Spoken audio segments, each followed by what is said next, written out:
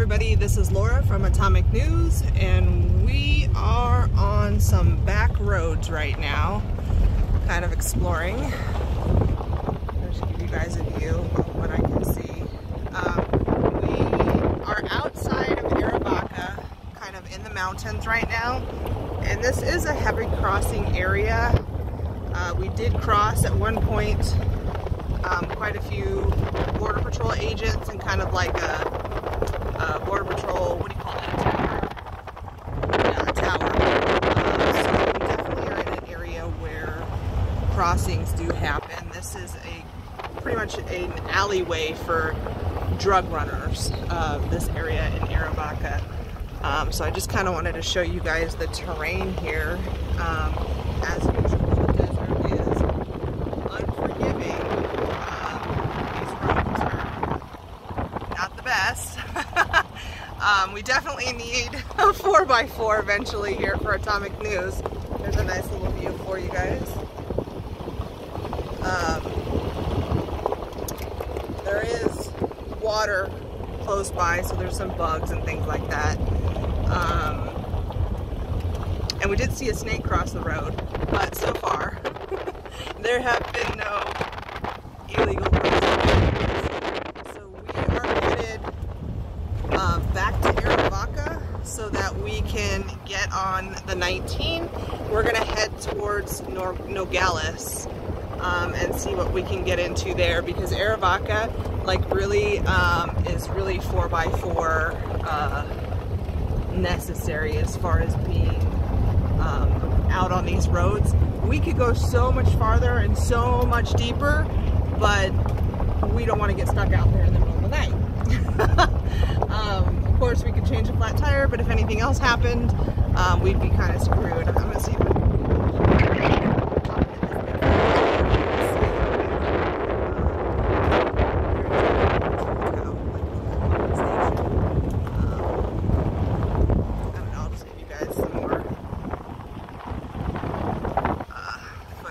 what's around us. There's a tower, yeah, to the left of us though, but I'm on the right side of the tower.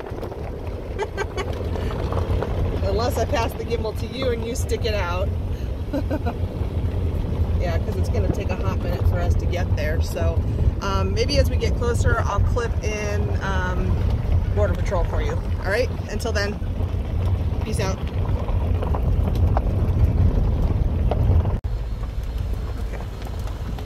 Everybody, we're back.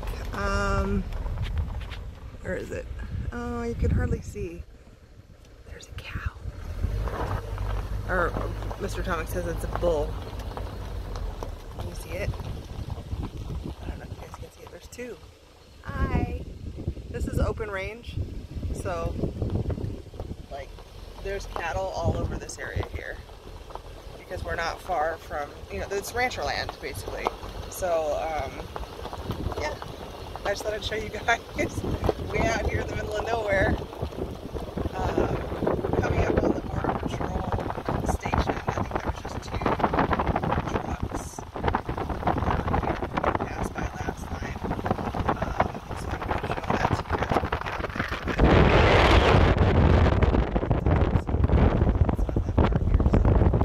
get there. Thank goodness I have the gimbal.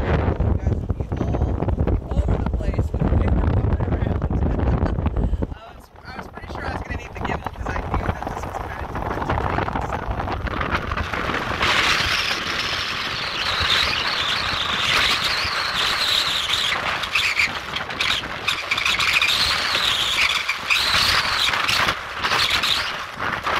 Oh, the wind is blowing at the gimbal, sorry.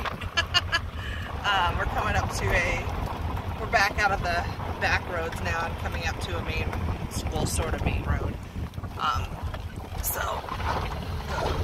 God, we definitely need a 4x4, and Atomic News needs a couple of quads, alright? So we can go hauling through these backwoods and get you more footage. But that tower right there, that's Border Patrol's tower right there, just so you guys know. The truck isn't here anymore. Shoot, where'd he go? Is he off that way?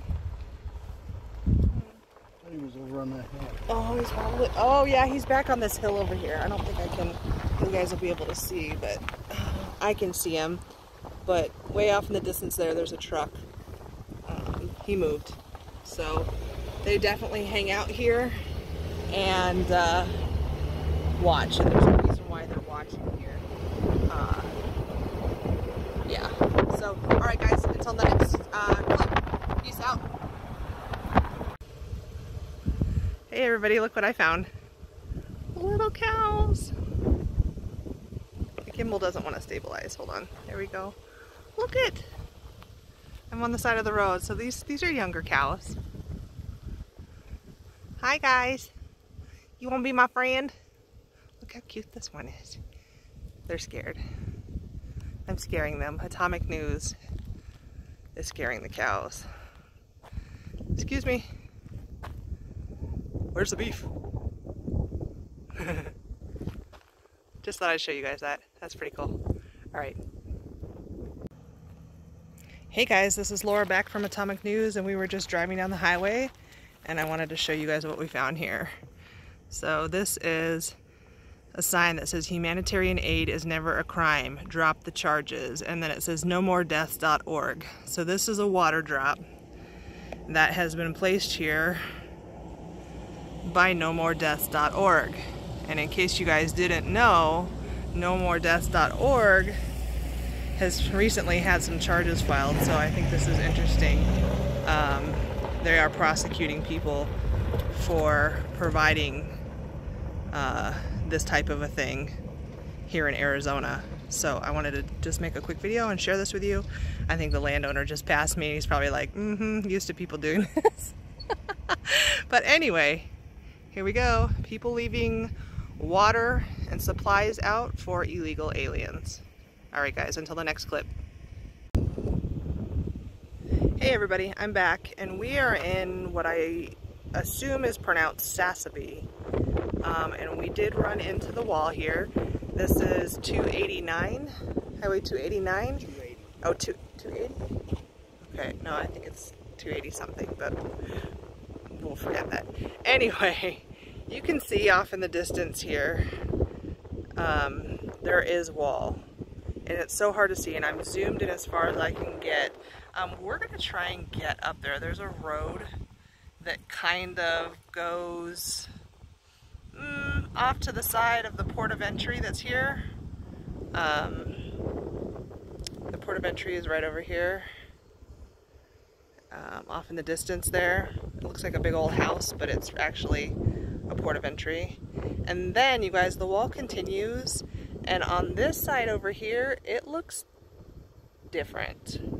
I almost want to try and get to that wall too, because that looks like it's a different kind of wall. You can kind of see it there off in the distance. I'm going to have to look at this video in the car, zoomed in, and see if I can see what the differences are, but they look different from afar. And I want to know what's different about it, or if it is in fact different. So we are going to try and get up there to the wall and see if we can get a better look for you. So this area here is definitely walled in. So, alright, until the next clip. Alright everybody, I'm back. I did make it to the wall. And Sasabe says SAS 11 up there. The wall does go down quite a ways, and there is a road. It looks like you can kind of see at the end there, the wall does stop. You can kind of see off in the distance where the road stops. I think that they use the mountains as a natural barrier here. If you do look, I'm going to pan over this way. Off in the distance here, you can kind of see a tower over here. And then you can see roads up into the mountains, and my guess is that those are Border Patrol roads, so that they can patrol those mountains, similar to like they do in Sunland Park. This kind of reminds me of Sunland Park in a way, because of the way the wall stops and runs into a mountain.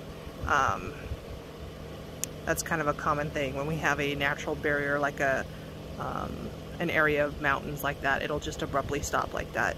So I just wanted to show you guys this area. We do have the razor wire. Border Patrol doesn't seem to care that we're here. I do not see any Border Patrol on this road at all. Whereas when we were on the Douglas side, there was Border Patrol along the wall like every mile. I see none here, even though right behind me, literally like right behind me here, is the port of entry. Like it's right on the other side of this little brick building that's right here. They don't care that we're here. I don't think they mind. Otherwise somebody would have already been here, because I'm quite sure that we trip sensors. So that is that, you guys. It kind of smells like piss right here. I'm just keeping it real. Yeah. So this is Sasabe, if I'm even pronouncing it right. We're gonna see what we can see on the other side, where I thought that the wall might be slightly different on the other side. So we're gonna go see if we can get into trouble over there. Until that clip, peace out. Okay, so we decided to say what the heck and go down the border road. Mr. Atomic says this is the worst roller coaster he's ever been on. Some of these inclines are pretty steep. And I questioned him. I said, okay, when we come back through, are we going to be able to get back up that? And he's like, yeah, I think so. So we'll find out, you know, if Border Patrol needs to give us a tow or whatever. But we decided, what the hell? Let's go see what's at the end of the road here. So exactly what the end of this border wall looks like. So we're gonna go there. I'm gonna take you there. So I just wanted to kind of show you the roller coaster of this road. So far in the rear view, we got no Border Patrol. They don't care that we're out here, so far at least. There is no Border Patrol. Whoa, mother! Oh dear, are we gonna be able to get up this, honey? Look at this. We're gonna have to. Oh shit balls. Yeah, it's pretty steep. And we are not four-wheeling it. So if we can make it up this, I think we can make it up the others. Oh yeah, okay, we made it. Sound effects, huh? You guys didn't know you were gonna get a little show here. All right, so we're getting closer. When we get up there, I'll clip you in, okay? Until then. All right, everybody, I am back. We made it to the end. It's just what I thought. Exactly as it hits the mountain, the wall ends, and I can literally walk up here. There's, you know, nothing. So anybody could walk around this. I'm quite sure they have sensors over here.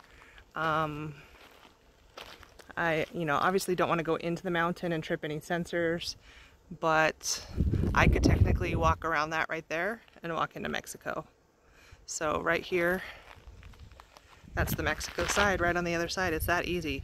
So somebody could literally from, you know, come up through the mountains right here and just walk up and around, come around this edge that is not protected, it's just nature, and come down this side here all the way down this road and turn themselves in to that port of entry. Because they could do that. They don't have to go through the port of entry.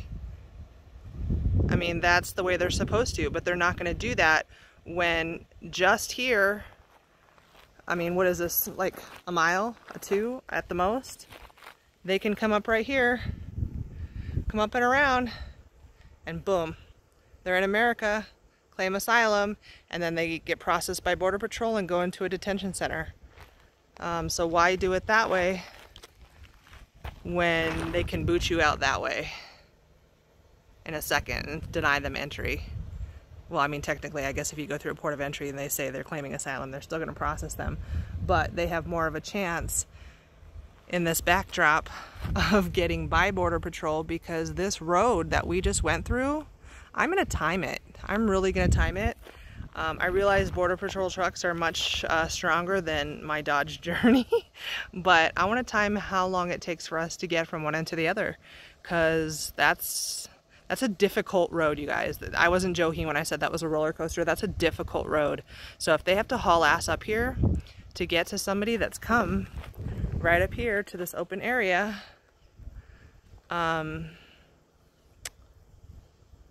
it's going to take them a while. enough for people to get all the way on the other side of this mountain and be off into the mountain, where it's going to take Border Patrol going around other other roads over here into the mountains to get to them, which is much trickier. And they can hide in these mountains, hide in the rocks. Of course, they can pull in a helicopter to help them, you know. But yeah, you guys, it's that easy. This is where we build the wall to continue this wall up over the mountain, where probably people say they cannot build wall, kind of like in New Mexico, and show the world that yes, we can. We can build this wall from one end to the other regardless of the terrain. Alright guys, we're going to see what's on the other side. On the other side of the port of entry, and what that wall looks like. So until that next clip, peace out. Alright everybody, we are done for the day. So this was strike 2. Yeah, strike 2 without seeing anybody crossing the border. We saw a lot of Border Patrol except for here in Sasabe. It took us a whole 7 minutes just about to get from the top of that border wall where we were at the end all the way to the port of the other end where the port of entry was. There was a road going to the other side, but Mr. Atomic kind of vetoed that idea because the roads were really difficult for a Dodge journey. So, yeah, we're gonna have to wait until we have some different wheels to keep doing that particular road to go on the other side. So this is our second strike. We did not see anybody crossing in this adventure, but at least we did learn more about the wall. We know that Aravaca, though it is not exactly on the border, it is a high traffic area because it's wide open. There's no wall near it, and there are people that do trek through those mountains, believe it or not. Those mountains do not stop people. And right now, just so you guys know, it is starting to cool off down here. In the middle of the day, it was like 80 degrees, 82 degrees. That is acceptable temperature, believe it or not, for crossings to start kicking up. So we are going into the season where there is going to be more people crossing. In Aravaca, there was a lot of Border Patrol parked around because that is where drugs go through, believe it or not. Small town, not exactly on the border, but those drugs, they come through the mountain and then in through the area of Aravaca. We did not see anybody today. I wish that I had gotten that footage for you, but at least I did. I was able to show you the area, the surrounding area, so that you can see the terrain and how people can come still into the U.S. And then you were able to see the border wall in Sasabe, which we didn't even know that town existed until today. It didn't even know that there was a port of entry there, or that there was wall there until today. So that was something I learned today. And then, you know, I thought it was really interesting to find out that the border wall ends there, and probably because of that mountain. We really need to maybe discuss if we build the wall, who is able to build in terrain like that.